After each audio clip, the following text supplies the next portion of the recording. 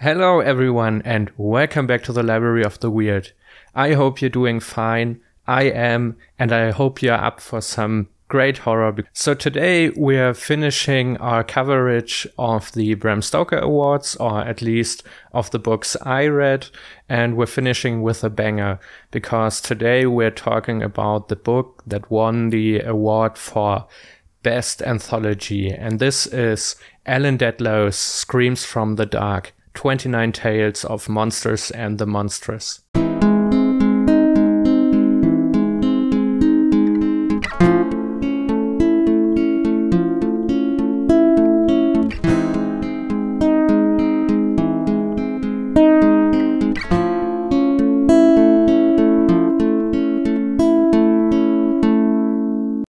So of course, anthology means that this book wasn't written by Ellen Datlow. It features 29 different authors, and the stories were compiled and edited by Ellen Datlow.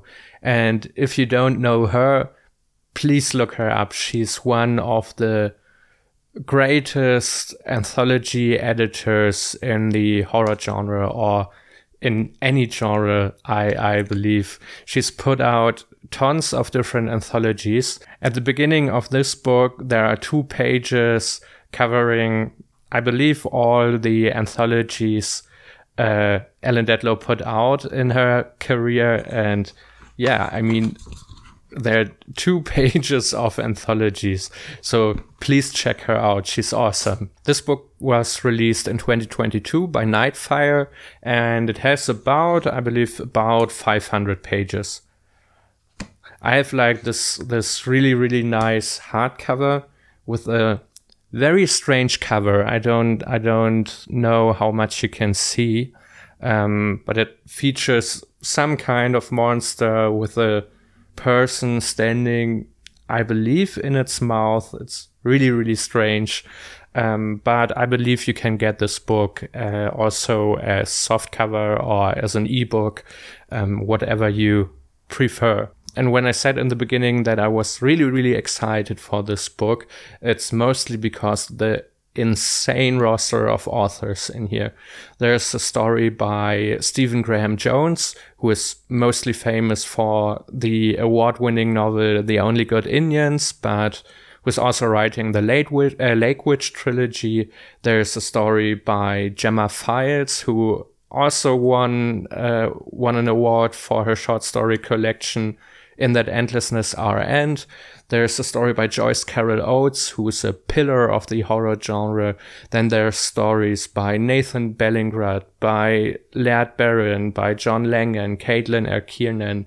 So many of the most famous short story authors are here in this anthology. And of course, all the stories in here, like the title says, have a common theme, and that theme is monsters.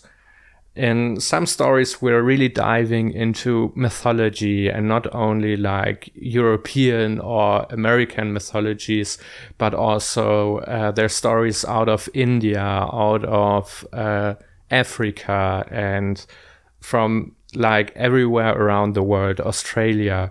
And that's really crazy. And other stories have like a more modern tone, and some even reach into the science fiction genre. So this is a very wide anthology, and I believe there's something for everyone in there. And what I also really liked about this anthology is that we're not only covering monsters, like monsters, but in many cases in here, the monsters are the humans. And I always liked monsters. Like, monsters are so deeply ingrained in human storytelling. When we're talking about the so-called Western world, we have like the Greek myths where monsters always play a role. Take, for example, Medusa or the Minotaur. And what's really strange about the Greek mythology is that most of the monsters were created by the gods for something other gods did. So, for example, Zeus wanted to fuck a woman, and Hera, his wife, got really, really jealous and envious and just turned the woman into like some kind of monster. And this kind of storytelling evolved, and we got more and more monsters. We got like the undead, vampires, or Wiedergänger, or Drauge, like the zombies of Central and Northern Europe. We got werewolves, the North American shapeshifters, witches, the Arabian jinni and ghouls, and so many, many more. And many of these you will find in this anthology. Something I always found interesting about monsters was that they're always connected with some kind of cultural warning or like customs, and saying something like, don't go into the forest because there's a monster there, or don't touch the graves because the dead will come back for you. And like even now, at least here in Germany, every lake where people fish has some story about a huge fish who once tucked a dog into the water or something like that. Of course, you cannot fit all monsters into that type of thing, but this is something I found really, really interesting. But then there have always been humans who we described as monsters. Either the press, the media, or we talk about people as monsters ourselves. And in a huge chunk of stories in this anthology, the humans are the monsters. We see strange death cults, sexual predators, biased judges, doctors. The story by Joyce Carol Oats is about James Marion Sims, who was an American doctor, and at that time he was hailed as like the father of modern gynecology. And guess what? All his experiments he did on slaves, on slave women, who most of them really didn't want to be test subjects. And yeah, he's obviously the monster. But then there are some stories which have like a Frankenstein-esque kind of vibe. If you don't know, or if you have never read Mary Shelley's Frankenstein, there's a huge discussion, or one point you can interpret however you want, is who is actually the monster in the book. Is it the creature made by Frankenstein, or is Victor Frankenstein himself the monster? And there are very good arguments for both sides, and there are stories in here which you, if you want to, can discuss in the same way. And sometimes, and this is one of the, I think, most interesting and most deep kind of stories in here, sometimes the monsters are something we carry with us, something that happened to us, or something we were born with, and where we cannot blame someone else, or cannot really blame someone else. And I don't want to get too philosophical, but I'm currently reading the Sandman comics by Neil Gaiman, and there was one scene with two boys who were talking about hell. And one of them said, I think hell is something you carry around with you and not somewhere you go.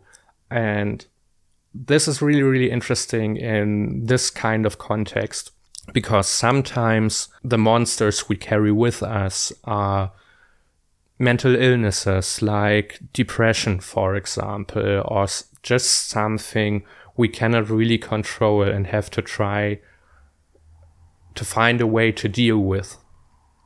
And yeah, I think this is also a really, really nice idea. The story by Caitlin R. Kiernan called The Strandling is about a person who has a terminal illness and tries to find a way to deal with that. And the person obviously carries her monster with her. So as you probably noticed by now, there's a lot going on with this anthology. And apart from the things I already talked about, most stories are not only monster stories, but deal with way more serious topics and have like really deep cutting themes.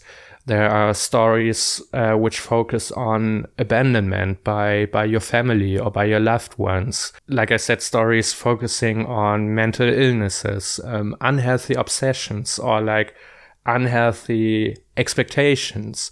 For example, there's a woman who was really, really good at everything she did, and everyone expected her to do great, and she kind of finds a new purpose, which is very, very strange. Then there's a story on how fame in the age of the internet can affect people.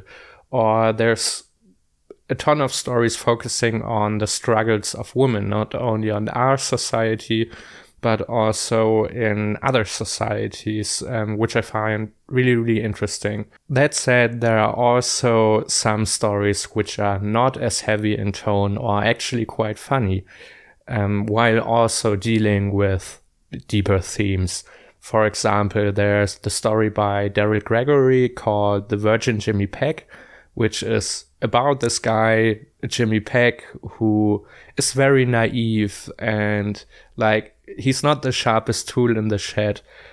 And this makes the story rather funny, although it touches deeper themes like the dangers of loneliness and cults and stuff like that. But that makes the story really interesting, and I laughed a lot while reading this story. And the other one that instantly comes to mind is the story by Stephen Graham Jones, which is called Children of the Night, which kind of sounds serious at first, but when you read it, you find out it's kind of a love letter or an homage to early monster movies, and it's also kind of a parody, but I liked it a lot. And with that, I'm basically finished with my review. I really loved this anthology. It took me a while to read this. The story is, this anthology is kind of long. I mean, it's only 500 pages, but the pages are very big and the letters are very small. So I don't know how many words this has. I liked most of the stories. There's not one story that comes to mind where I would say like I really did not like it. Like I said before, it's a very broad anthology while focusing on something seemingly as narrow as Monstrous.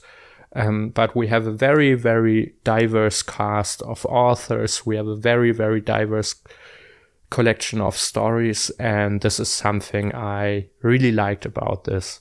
I hope you liked this review. I hope you will read this anthology as well. I don't know if I come back to books from this edition of the Bram Stoker Award. There's at least one I kind of want to read, but I don't have any plans yet. The next time I'll be back with something bigger. I haven't done a reading wrap up in, I think, 3 months. So I will be back with a summer wrap up, which will be cover, I don't know, 12 books or something like that. So I hope you tune in for that as well. And with that, I wish you a very, very great week. I hope I see you next time. Until then, goodbye.